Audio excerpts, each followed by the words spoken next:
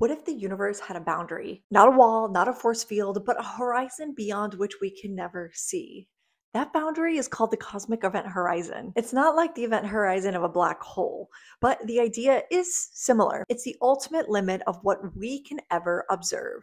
The universe has been expanding since the Big Bang, and that expansion is actually accelerating because of something known as dark energy.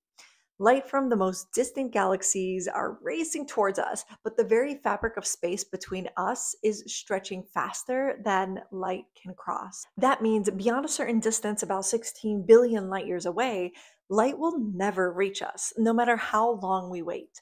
Those regions are effectively cut off from our observable universe. So when we look up at the night sky, we are peering back in time at 13.8 billion years. But there are parts of the cosmos we will never witness, not because they don't exist, but because the expansion of space itself keeps them forever hidden. In other words, the cosmic event horizon isn't the edge of the universe, it's the edge of our cosmic reach.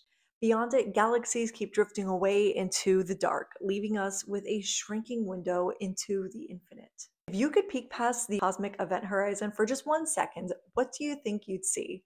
Let me know below. If you want to see a video on a black hole event horizon, I will also link that below. Bye!